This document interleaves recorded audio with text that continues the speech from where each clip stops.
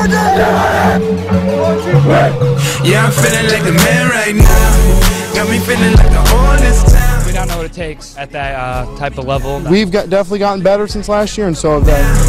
Yeah, I'm feeling like the man right now. Being physical and not like thinking of last year and not letting that get to us. The climb gets steeper. They're a great opponent. We got our hands full. They had an edge last year that we didn't have. We have to make plays all the way around. Yeah, I'm feeling like the man right now. As the legendary Yogi Berra used to say, it's deja vu all over again. The right word for the regional round is rematch. 3 of the 4 games involving local teams, actually a repeat of the games we saw at this time last year. That is indeed your case in the Highlight Zone Game of the Week, and Andy McDonald joins us now with more. Andy. Hey, thank you, Glenn. Bishop Dwenger hoping to hit blackjack. No team in the state of Indiana has 21 regional titles in football. But with the win tonight, the Saints, they would claim their 21st. In their path, exactly the same scenario, as Glenn said, as last season. Undefeated Angola, Dwenger, they won that matchup 34-0 over the Hornets. Could they slow them down or stop the Marching Saints this time around? It's the game of the week out at New Haven High School. Dwenger and Angola in this game, and early on, first play of scrimmage for the Saints. Up top, Brandon Lytle to Patrick Finley. Welcome back, Pat. He was out since week 2 with a collarbone injury.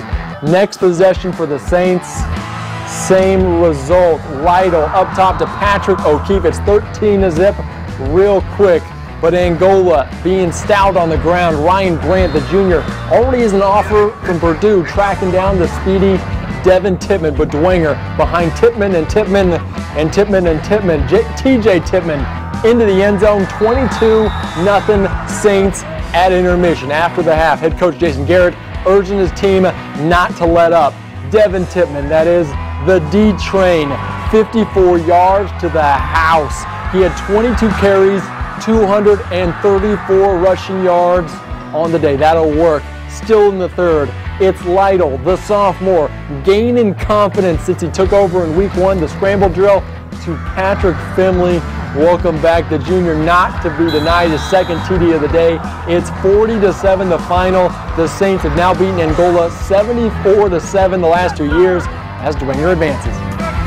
Yeah, I felt some rust. It's been a while. I really enjoyed it. I've been practicing for a couple weeks to get the rust off. I've known Brendan since like 2nd grade. He's really good friends with my younger brother. He's a great guy, We've run routes in the summer. We knew what the first play was going to be. We knew he was going to go deep to him. He's like, well, so much for working me back into the offense, just throwing it deep to him. But I don't know. I mean, he's always positive. He was a little nervous before the game, and I was like, just calm down. You're gonna be fine. Just do your thing, and he did his thing.